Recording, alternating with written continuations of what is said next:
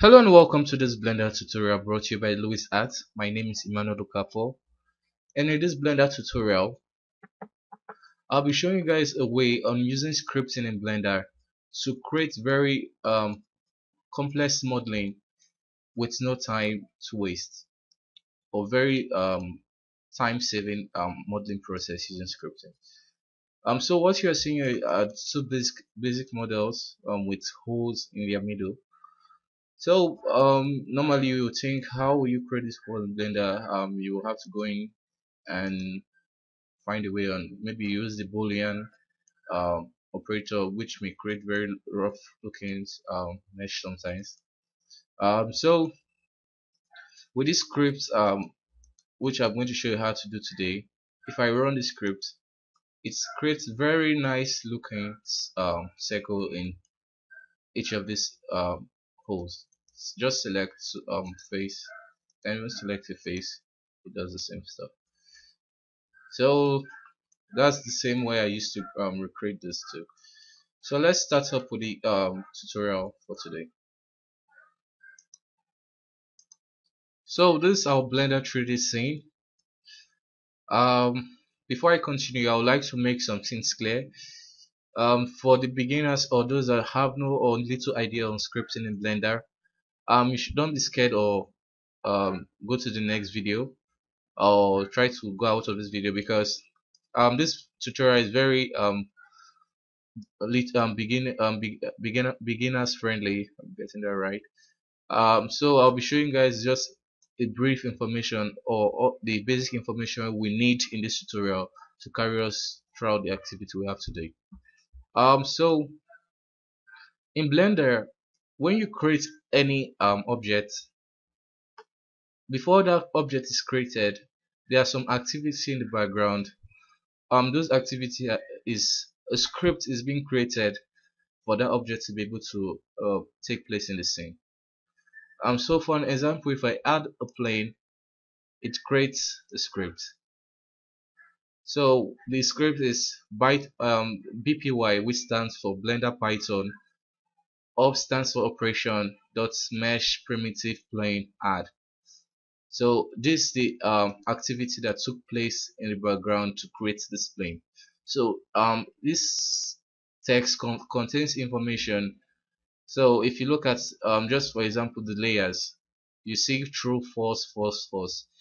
In programming language, when you see something like this, true means yes and false means no.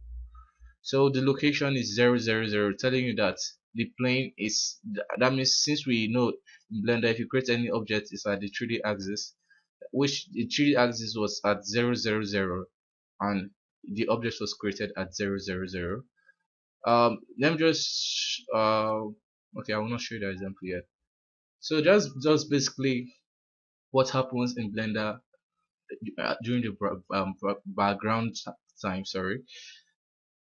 Okay, so with this quick little information, so you can see what you can achieve in Blender in a situation whereby you can grab that script before it's been executed in the 3D view and modify it. So with modifying it, you'll make it act according to how you want it, or perform tasks, different tasks that was not meant to perform by default. Okay, so let's create a quick example to explain more on the scripting part. um, Blender comes with various scene layout, which include the 3D view, animation, compositing and stuff, but what we'll be needing is a scripting layout. By default the scripting layout doesn't look like this, but I've modified it to fit my own preference. Excuse me for a minute. Okay, so I will just label some of this layout. What we have here first of all is the text editor. This is used to create scripts. You can open scripts, various scripts. You can load scripts that came inbuilt with Blender. And what we also have here is the info tab. It's same as the one we saw earlier at the top of the Blender 3D view. So this is what we'll be needing to just work for today.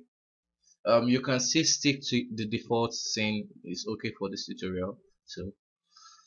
So as I told you earlier, every activity that happens in the 3D view is being noted down in this information tab. So we're going to take advantage of that.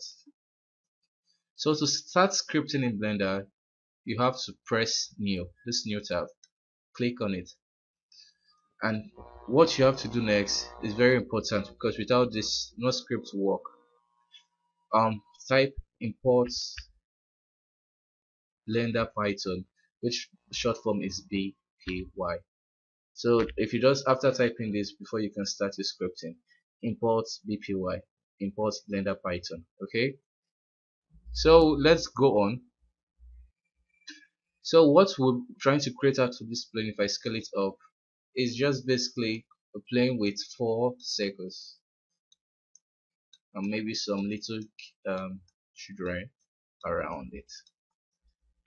So by default, if or the traditional method, or if you're given a task to create something like that, you will first have to go into edit mode and add various loop chords and start it up, and it's okay.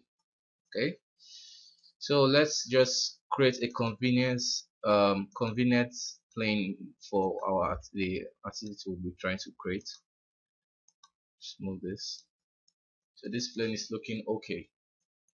So to create a circle by default in Blender, you will select four faces maybe and press insert and select the other faces and press W to circle loop, and you can extrude it and delete the face.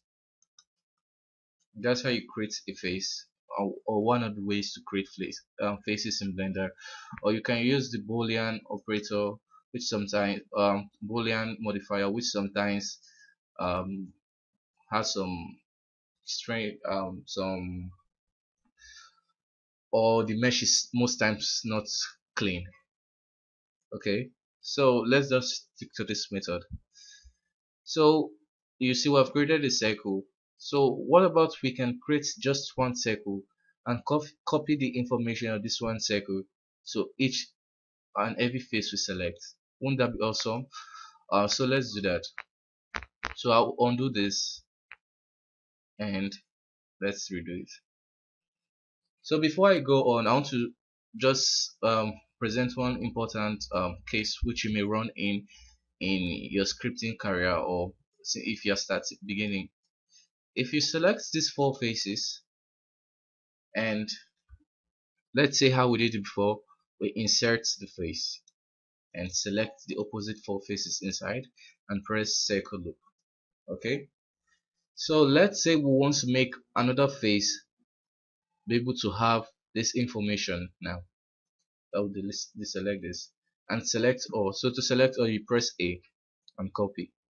If I paste this here and select another four face and run script, what happens? We get this very awkward looking circle which doesn't look any way like this, and the reason is because we select we needed to create this circle, we needed to have a constant face selected to be able to create this, for us to be able to scale it. I don't know, I'm getting making clear, or let me just explain it. I first selected these four cubes and inserted it. I needed to also go and select this other one to circle it. But if for the scripting is going to be a problem, because since this is just a basic scripting, we cannot tell it to be able to, after selecting the first face, insert and jump to select these four faces. So with programming, the main key to be a very good programmer is creating logics, or finding a gateway through um, any kind of problem. So in this kind of situation, the one option that will be very effective for us. I think my undo is over. Fix that.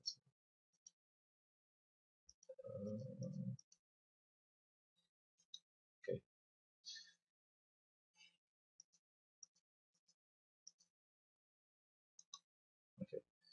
So to fix that, or to do it the right way, select these four faces and extrude it. Okay, after you extrude it, scale it a bit. So you notice we're still retaining a face. Now circle it. So I've created the circle. Then let's extrude it a bit inside and extrude it downwards. And maybe final touch, we delete the face. So we have created it perfectly. So as you notice, I toggled into an I toggled out of the edit mode and in, and Blender noted that. So I'm going to delete it because I don't want it. So this is just basic script for us to be able to create this circle. So I'll delete this one now and select all and copy. I'll paste it into the text editor. So now I can go and select four different faces and run script, and you just create same face that we created before and run script. So very easily I've created these circles. So you can select multiple face and still create the script.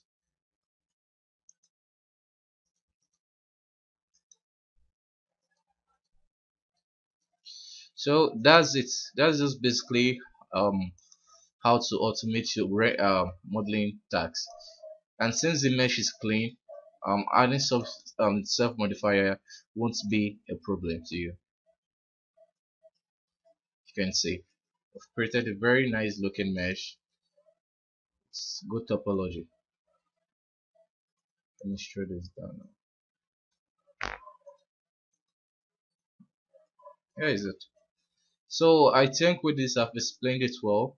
So I'm going to classify this tutorial as part 1 because I hope to create a second part explaining stuff like this to you guys.